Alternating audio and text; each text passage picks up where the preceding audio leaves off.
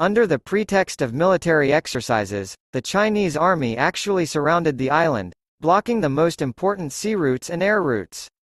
The People's Liberation Army of China, PLA, has launched an unprecedented live-fire military exercise in 6 areas near Taiwan, while establishing a virtual blockade of the island. In this regard, Taiwan officials said that China's actions violate the UN Charter, since Beijing is invading Taiwan's territorial space and obstructing free air and sea navigation. This is reported by Reuters.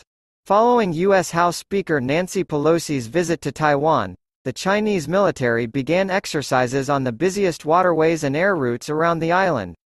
On this occasion, representatives of Taiwan's ruling Democratic Progressive Party, DPP, said that Beijing's actions are illegal and irresponsible. In addition, the Taiwanese cabinet spokesman also said that the websites of the Ministry of Defense, the Ministry of Foreign Affairs and the Office of the President were attacked by hackers.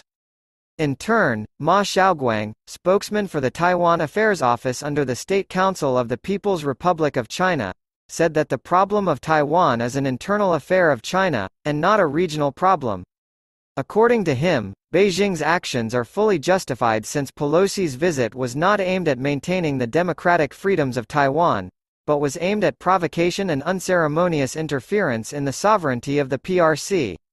Recall that after the visit of the Speaker of the U.S. House of Representatives Nancy Pelosi, the Chinese authorities imposed economic sanctions against Taiwan.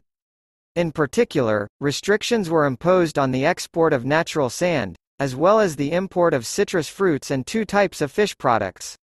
Russian Foreign Minister Sergei Lavrov commented on Pelosi's visit to Taiwan.